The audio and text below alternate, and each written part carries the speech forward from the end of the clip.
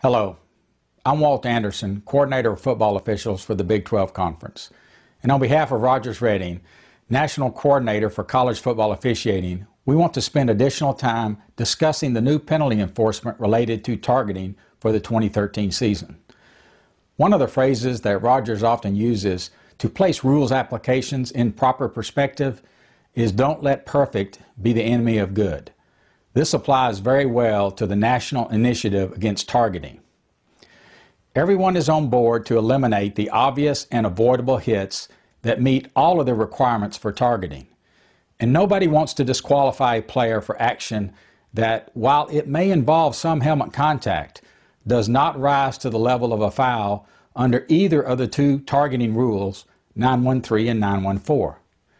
The rule will be aggressively enforced by officials, but at the same time, we want to give officials specific criteria and language to differentiate true initiating and targeting action from the incidental helmet contact that is a common and legal occurrence throughout normal play during a game.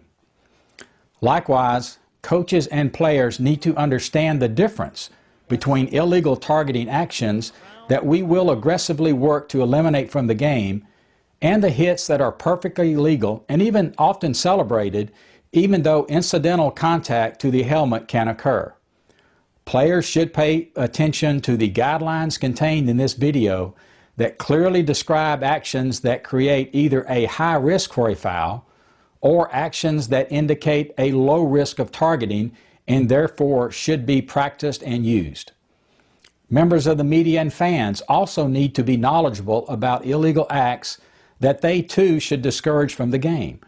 We all have a role to play and are responsible to help change this culture that has evolved whereby we have a tendency to inappropriately celebrate illegal hits that have no place in our game. If all of us, coaches and players, officials, administrators, members of the media, and even fans, if we will work together to change this wrongful culture, then we can be successful in making our game as safe as possible.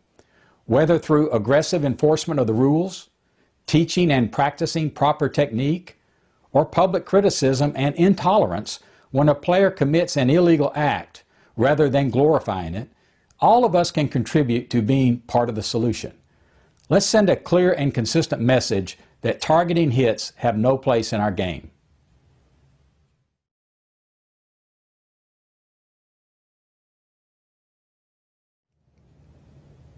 In order to help understand the targeting rules, we have placed targeting fouls into 4 categories and will address both legal and illegal actions in each of these 4.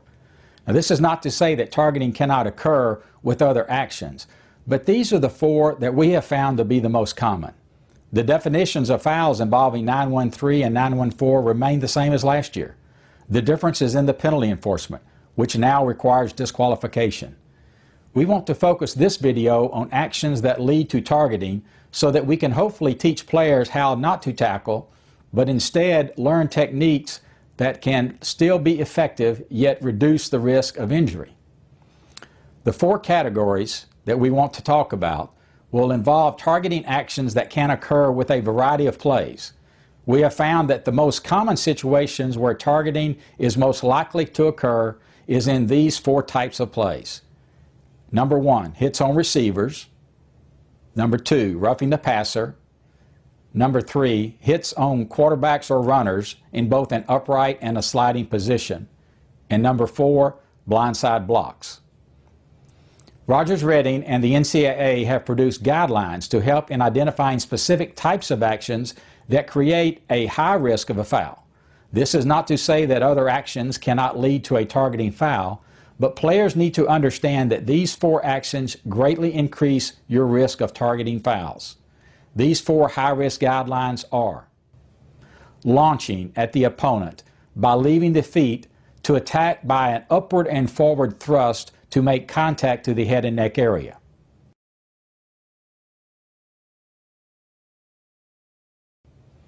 A thrust upward and forward from a crouch position to attack with contact to the head and neck area.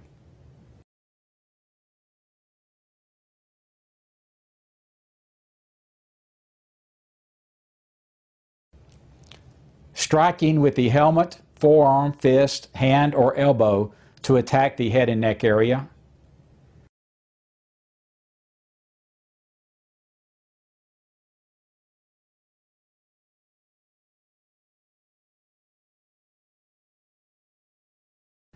and using the crown of the helmet by lowering the head before attacking the opponent.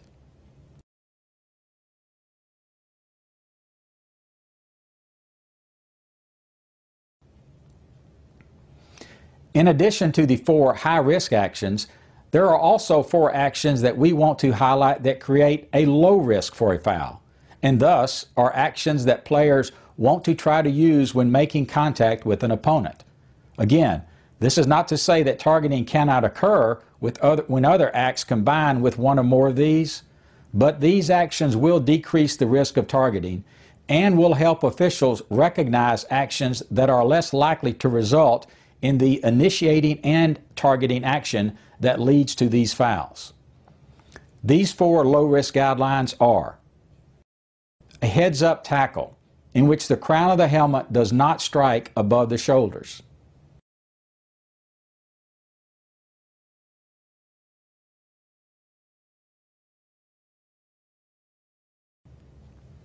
a wrap-up tackle, where the player is making a conscious effort to wrap the opponent with the arms rather than attacking him above the shoulders;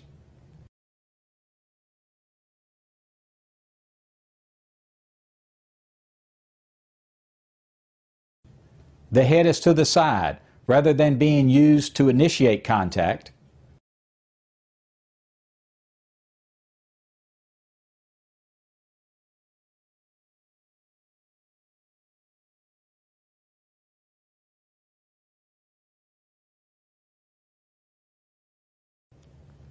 and a position change of players that is due to the normal course of play that often leads to incidental contact of the helmet, but that is not a part of the initiating and targeting action that is a foul.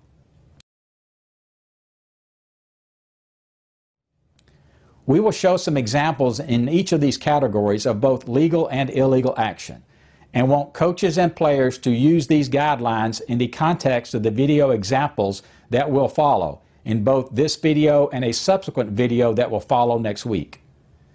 Officials will use these guidelines to help place actions into a process, similar to how we use categories for holding and pass interference, that more objective criteria can be used and we can achieve a higher degree of consistency in determining what is and is not targeting.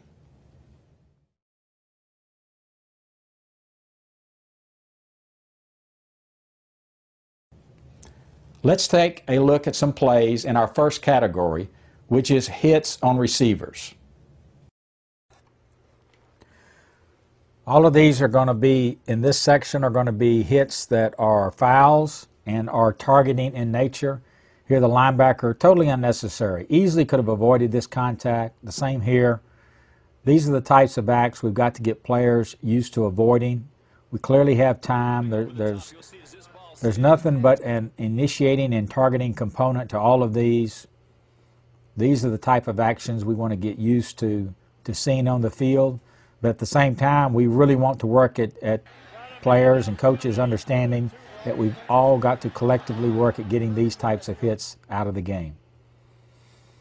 Here the receiver is coming to the ground, and there's some element that we may ask, well, how do we avoid him? And you may end up with some incidental contact, but here the defender lowers his helmet, strikes with the crown of the helmet, totally avoidable.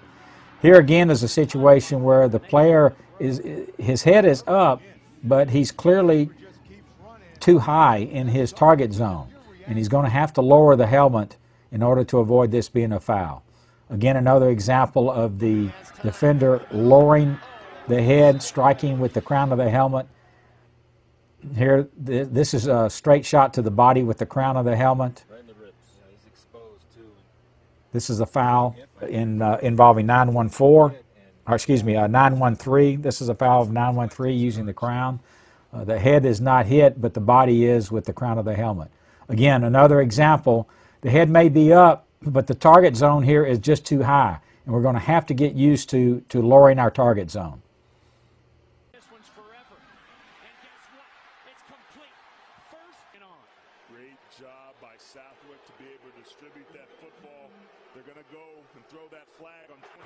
Again, the defender coming in high. This is a foul for targeting.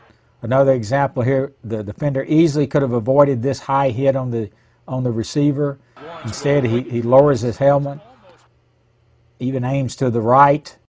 Defender here has clearly got to avoid this type of contact to the receiver, correctly called by the umpire. This is an example of a striking category where the defender uses the left shoulder, left forearm straight to the head and neck area of the receiver. No elements in terms of trying to get to the head to the side, wrap up, to try to do some of the things that would lower the risk of targeting.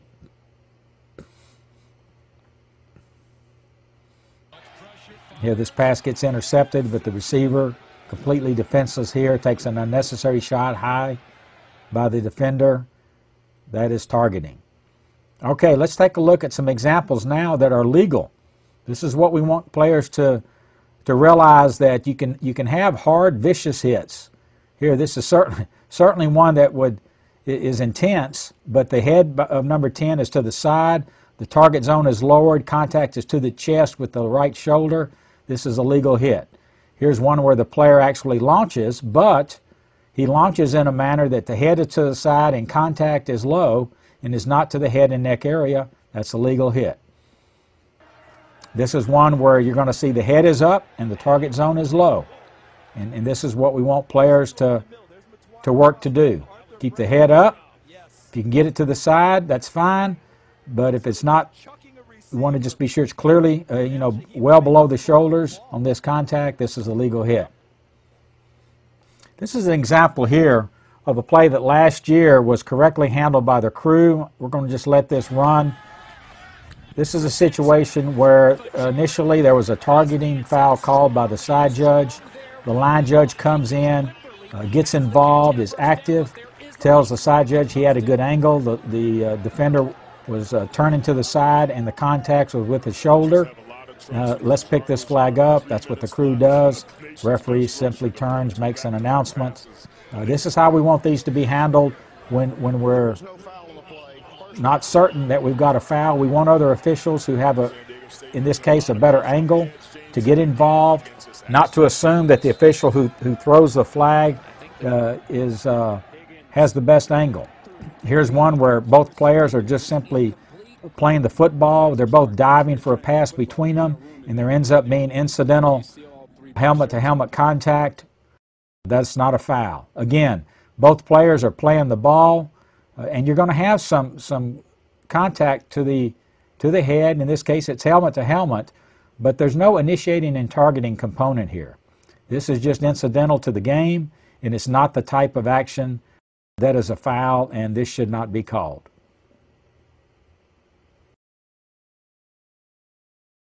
This is the same player that committed a foul earlier, number 30. This is proper technique. The head is to the side, leads with the shoulder to the chest, legal hit. Here's a launch again. That a launch in and of itself is not illegal if we're not attacking the head and neck area, which we're not in that case. The head here is, again, another vicious hit. Serves its purpose, dislodges the football from the receiver, but the defender is turning his head. He's leading with his shoulder, not his helmet. And this is exactly what we want defenders to do as they contact receivers. Example here. We're going to have a good replay of this play where both the defender and the receiver see each other coming, and both of them end up through a normal position change. They end up turning away from this, and there may be some incidental helmet contact. This is not a foul by either player. This is just incidental to the game and should not be called. This is not an illegal hit on a receiver.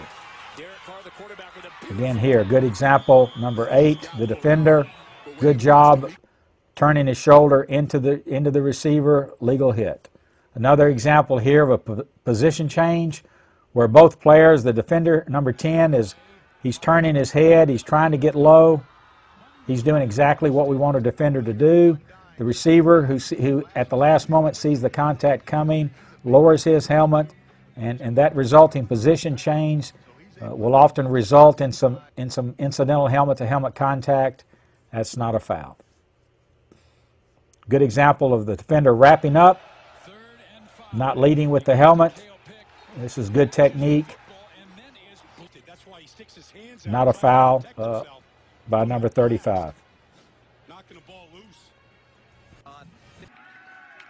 He has time. Caught for a first down for Utah State. This ball is thrown up there. The guy goes up, does a great job, takes a heck of a hit from the free safety. This concludes part 1 of the targeting training video. We will continue with the other categories in part 2 that will follow in next week's edition.